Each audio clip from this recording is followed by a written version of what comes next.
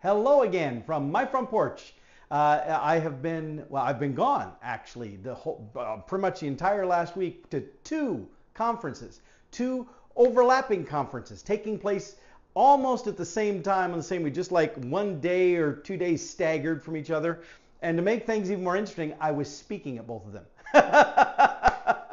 Seriously, one was the Association for Talent Development's Core 4, and I was presenting at that one. And then the other one was something from Training Magazine called Tech Learn.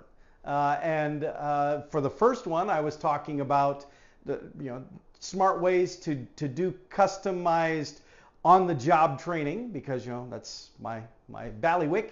If you don't know that term, look it up. It's a good old-fashioned term that we should be using more often. Anyway, so then there was that, and then the second conference, actually, I was part of a panel of other professionals there were three of us, and we were talking about doing leadership training in high-risk environments, and what that dynamic means to that. And so that was a very interesting conversation that was had there as well. But one of the things, it's warm out here. You might see me starting to sweat profusely, but I gotta get ready for it. So I'm planning to go down to a Latino festival that we have going on in Des Moines today, and I'm sure it's gonna be pretty warm down there too. Anyway, that's why I'm all festive looking. See? Anyway, there was something that I heard in one of the sessions at one of the conferences that just really grabbed onto me. And the funny thing was, it wasn't even the point of the session. It was almost like a throwaway phrase or an observation that the presenter made, but it just like, you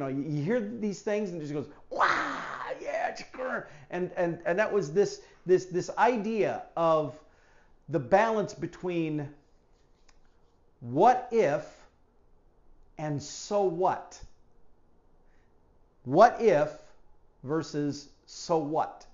And what that means is we get so paralyzed to try something new, to pursue our dreams, to try to, I've always wanted to try this and experiment with that, whatever. We paralyze ourselves from being able to do that because we fixate on, well, but what if? What if this happened? What if that happened? What if it doesn't work? What if I fail? What if it doesn't go the way that I want it to? And so then there's these results. And I mean, a lot of times, not all the time, obviously, but a lot of times we worry about stuff that's never going to happen.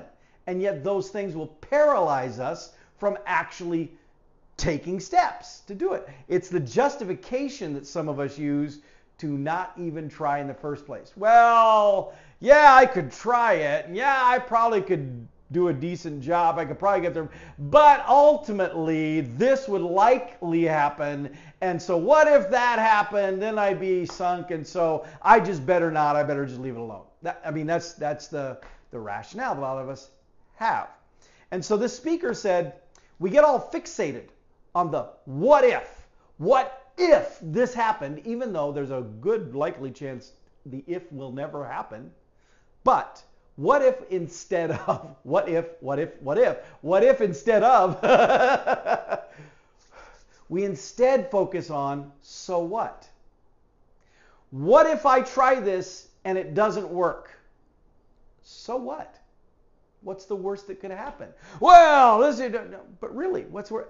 And with that one, I'm reminded of something that my pastor has said on many occasions, and that is, if we're going to try this new thing, and if this new thing does not work, we can always go back to what was not working before. And I'll give you a moment to think about that. But still, there is this reality check with these things, and it's like, okay, yeah, so we're going to try this. We need to try something new because whatever we're doing isn't working. So we're going to try this new thing. But what if it doesn't work? So what? The worst that would happen is we go back to what wasn't working before. What if I do this and I make a fool of myself? So what? Odds are you make a fool of yourself many other times in many other ways too for things that are far less important to you. Yeah? Huh? What if I spend money on this experience, and then I realize, oh, I probably shouldn't have spent that much. I have a really close friend who has gone on several trips. I'm not going to out them to who they are because I don't have their permission to tell the story. But after one of their recent excursions, commented that, yeah, that one maybe they shouldn't have spent quite as much on because, really they have a budget for these kind of things, and that one really kind of exceeded the budget. And so now there was going to be this, okay, now we got to juggle some finances, keep all the books in balance, because they're very adamant about making sure that they're not overspending with stuff. And so that's the caution, and they feel like they went a little beyond that line that they were comfortable with. And so but they could have said, well, I'm not going to do this excursion or all the excursions, whatever. I'm not going to do this because it might cost me too much money. But instead, they chose the so what, without ever knowing, because this is the first time I'm sharing this. I haven't even talked to them about that. But without knowing this, they went with the so what.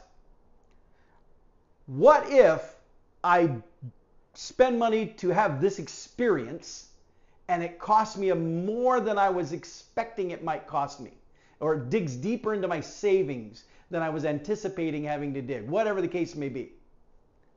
So what?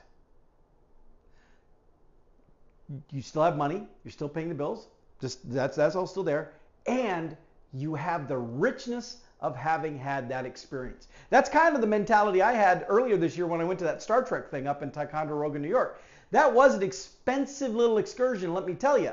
And I won't even start reciting the numbers, but I mean, in addition to the hotel, in addition to the airfare, in addition to the rental car, there was also the fees for all of the things. And I did the full boat VIP experience with multiple tours, hanging out with William Shatner and other celebrities, getting lots of photos, doing all that kind of stuff. I spent a lot of money on that trip. But the reason I rationalized it was, okay, yeah, it's going to cost me money, and I probably could have done other things, paid other bills, or done other things with that money, but so what? William Shatner's in his 90s. He's not going to be around forever. And he's here at this location giving guided tours of the sets from the original Star Trek series, sharing his thoughts and ideas about it. So how do you pass that up? Well, to me, obviously, I said, I can't do that. Same thing with going to see so many Monkees events when they were still going before Mike Nesmith passed away, and then it was just Mickey Dolenz. And I've still spent money to go to Mickey Dolenz events. In fact, we just did the thing with my sisters going up to Mason City, which, by the way, if you have not watched the episode, go back and watch it. I think it's hysterical. I think it's one of my favorites of this show. But that, we bought the admission tickets, bought reserved seating in a booth, paid for 3 tickets for the VIP experience afterwards with Mickey Dolenz, photos and having him sign stuff. So all of that costs money. What if we do that and it's a lot of money? So what? It's a unique experience that isn't always going to continue to be available. And someday you will regret not having pursued whatever it is that is on your radar. Whatever that dream is, whatever that goal, whatever that deep desire of what you want to go after, if you don't go after it, you will regret it. You will spend the rest of your life going, man, I wonder what could have happened. Don't get hung up on what if. Swing your pendulum over to so what. What if I take this risk and it doesn't pay off like I want? So what? You will at least know you tried. Now, it was funny because both of these were training and education conferences, and that has really nothing to do directly with training. But that was a golden gem that resonated with Paul personally, and it's one that I'm going to try to keep in mind. I'm going to try to keep evaluating that against the opportunities that present themselves to me, and not get stuck in an over analytical what if, and instead be a little more adventurous, be a little more embracing of so what. I challenge you to do the same. Now, don't be stupid. Don't be absurdly off the scale with that. But just free yourself up a bit. Don't stay locked in here. Let yourself go over here. At least touch your big toe in the water over here. Just see what it feels like. I think you'll like it. And with that, as I am still, sweating like crazy. I was going to say sweating to the oldies, but I guess it's more like sweating, the oldie is sweating. With that, I'll see y'all next time from my front porch.